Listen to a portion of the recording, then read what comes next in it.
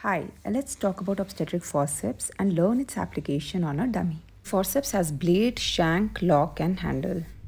We must ensure that the following prerequisites are fulfilled before we apply the forceps. On per abdomen, head is less than 1/5 palpable. On PV examination, the patient is fully dilated, fully effaced, membranes have been ruptured, the caput molding is less than 2+, sutures are in AP direction with a rotation of less than 45 degrees and pelvis is adequate. The patient is consenting and cooperating and there is OT backup available. Once we decide we want to apply forceps, we must explain the procedure to the woman, take a verbal consent, do a per abdomen and PV examination to ensure that the prerequisites are fulfilled, empty the bladder and apply the local anesthesia.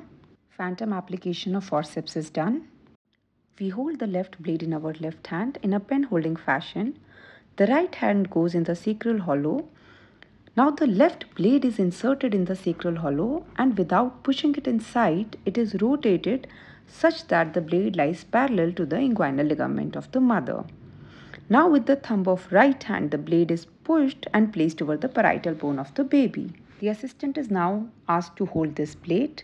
Similarly, the right blade is now applied, holding it in a pen holding fashion in right hand, guided by the left hand, rotating it so that it lies parallel to the inguinal ligament, and with the thumb of our left hand, the blade is guided and placed over the parietal bone of the baby. The left and the right blades are locked. The placement of the forceps is checked. The handle of the forceps should lie along the sagittal suture. The forceps is 2 to 3 finger breadth below the posterior fontanelle and the grooves of the blade accept 1 finger. Traction is then applied along with maternal contractions in downward and outward direction till the perineum bulges. At this time, an episiotomy may be performed.